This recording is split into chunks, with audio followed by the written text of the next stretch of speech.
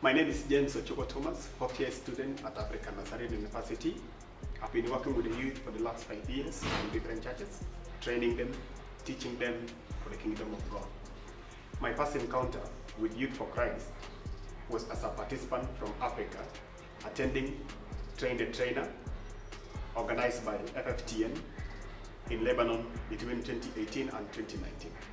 I now have the calling to work with Youth for Christ International, East African Regional Office, to pioneer Youth for Christ in my motherland, South Sudan. South Sudan is a young country whose young people are severely affected by the civil war and political strife that followed the fight for independence. Through the presence of Youth for Christ in South Sudan, the young people will be given an opportunity to know the Lord and Savior, Jesus Christ. Furthermore, hope will be brought back to the devastated population.